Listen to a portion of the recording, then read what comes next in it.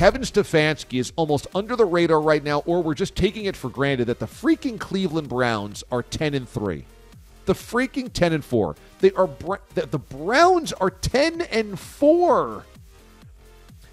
And Mayfield makes quick decisions. The ball comes out. It knows where it needs to be. He's balancing that ground game extraordinarily well. Last night, Mayfield, against a very good pass rush of the Giants, throws 27 of 32 for nearly 300 yards, 2 touchdowns, and no interceptions. His quarterback rating last night was a 126. Damn near perfect. The Cleveland Browns offensive line was phenomenal all night long against that really strong Giants pass rush.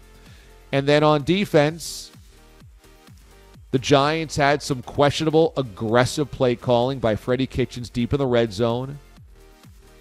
That botched fake play, non-fake play on the first drive. Went for it again on the third time they were in the red zone. And the Cleveland Browns defense bowed its back and held. Again, beating the Giants, who are just 5-9, is not exactly winning a Super Bowl. It's not exactly beating the Chiefs or the Packers.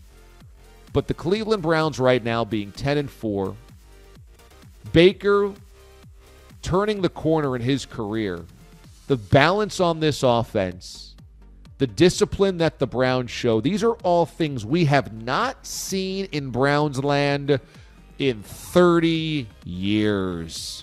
You've got to go back to the early 90s, to the last time this franchise looked like this. Damn, this is impressive. It is astounding. It is really astounding to just know the Browns are a legitimate football team. And so much of that is just simply that they found the right head coach. Stefanski wasn't a sexy hire. Stefanski wasn't one of these guys that everybody drools over in the interview process.